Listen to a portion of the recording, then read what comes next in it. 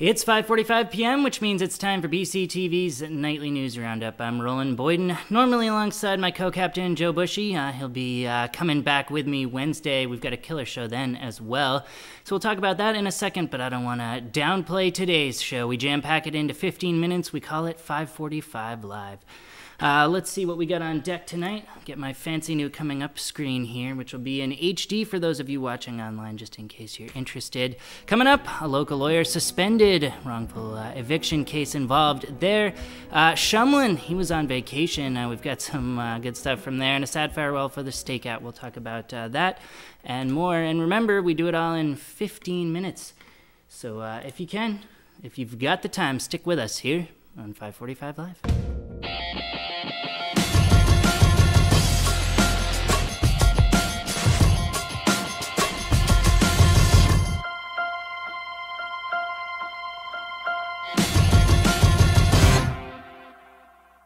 For more than 130 years, lawyers have relied on the AV Preeminent rating while searching for their own expert attorneys. Now you too can look to this important, trusted rating when choosing an attorney. This attorney has achieved an AV Preeminent rating from Martindale-Hubbell. Welcome back to this March 14th, 2012 edition of 5:45 Live. I'm Roland Boyden. Let's find out what that's footage of. That's footage from the Martindale-Hubbell Legal Services Peer Review Ratings Group, awarding William McCarty their highest rank. The local lawyer, who ironically last week, despite this rank, had his license to practice revoked by the Vermont Professional Responsibility Board for wrongfully evicting a local woman. McCarty, whose penchant for misconduct dates back to the mid-'80s, will have his license returned only if the board approves his application for reinstatement following his original 6-month suspension. In documents filed earlier this month, the board was quoted as saying, and why should I just read it when I can put the quote up on the screen here? McCarty intentionally avoided the clearly required eviction procedures.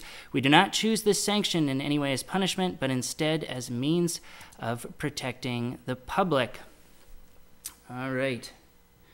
That's that for that slate, and we'll jump back in here.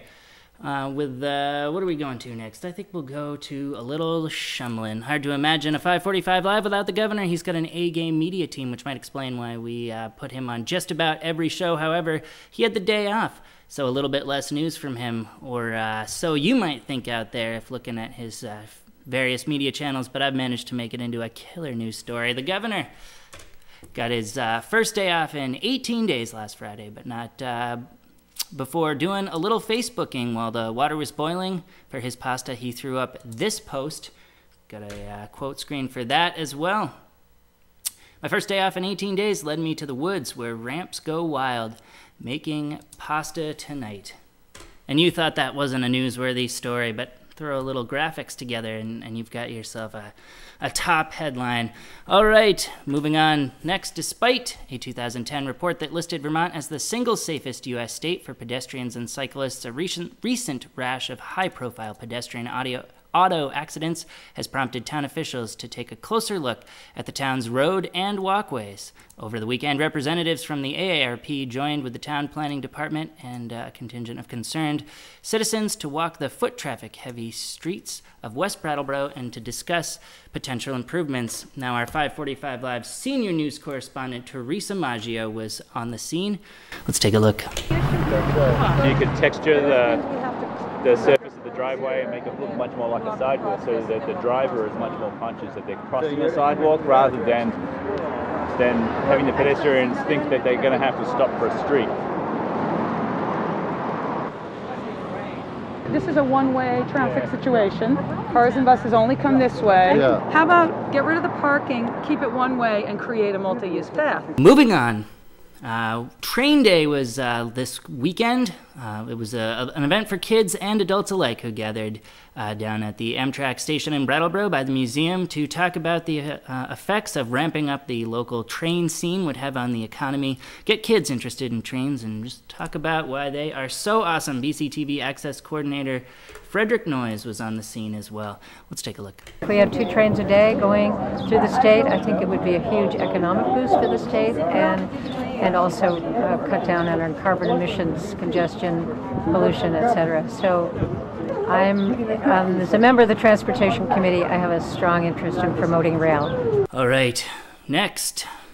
Let's cue this teleprompter. Friday, the residents of the senior living facility Holton Home on Western Ave held a fundraiser reminiscent of their younger days, opening a lemonade stand to cater to thirsty motorists and community supporters, an endeavor that scored our hardworking intern Nolan Edgar a free glass when he went over to grab some video and interviews for this fun little 545 Live special. I'm particularly psyched with this clip that he got. The profits are going for the youth theater for their scholarship fund. You do your thing, Mary. Sell that lemonade. This is the first day that we've been open. You know, spring has just come, I think. We hope.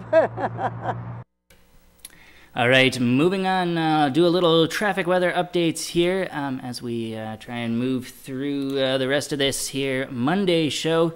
Let's take a look now at what the high school BUHS TV has to say about this not so terrific weather. All right, well, today you got yourself some rainy clouds. It's not looking too good. Got a high of 68, low of 58, you know, whatever. Tomorrow, you also got some thunderstorms possibly, I don't really know, but high 64, low 56, so it should be great. Have a good one. Back to the desk. And with that, we'll jump into looking ahead to the weekend a little. But first, Wednesday, we're going to talk about the tragedy with the Stakeout. That's what I'm calling it, based on my enjoyment of their salad bar. Very serious hit to an already rough downtown economy. Frederick Noyes was there the last day they were open to get some footage. We're going to do a little mini special on that on Wednesday. We'll be back to this here channel, Channel 8, 5:45 p.m. This 48 hours from now, so check that out. And we'll try and get you the best that we can there. In the meantime, thanks to everybody out there that makes 545 Live so special, our content specialists, Paige Martin, Ian Keel, Maria Dominguez, our hardworking intern Nolan Edgar, who wrapped up his final day of his Leland and Gray community co-op program. We're sure going to miss him, and I think production values, especially on our script, are going to go down a little in the wake of his absence. Thanks to everybody else out there who enjoys 545 Live, watches it online. A reminder, if you are one of those people who's not catching it live, but watching this on YouTube right now, or on BCTV's video on demand, make sure you check it out in HD on YouTube. There's a little thing in the bottom down there, a little gear wheel. You'll find 720p and 1080p are the two HD choices. And of course, if you're watching this off of BCTV's Facebook page or website, we've got two links, depending on how your internet connection likes fast things. Try and watch us in HD, because we've just upgraded BCTV's studio, and you'll be amazed at the detail, maybe a little bit too much detail as you look at our drywalls behind us. Of course, every blemish on my face, it's all on display here in our new studio. All right, that's enough chit-chat for me. Time to let you go. You got an extra 6 minutes and 20 seconds here before the nightly news. Maybe a chance to drift into the kitchen, make yourself some toast and jam before you head on over to Brian Williams. But again, we'll be back Wednesday. I'd sure appreciate your company then. In the meantime, for BCTV and 545 Live, I'm Roland Boyden. And I'll just say what I often say right around this time every week. And that's night, everybody. Here. What do you want? We want you to have some lemonade. Can you taste it? I'm 84. All done? I'm 85. Yeah, thank you. Why you guys sell lemonade? I'm 85. Yeah, we're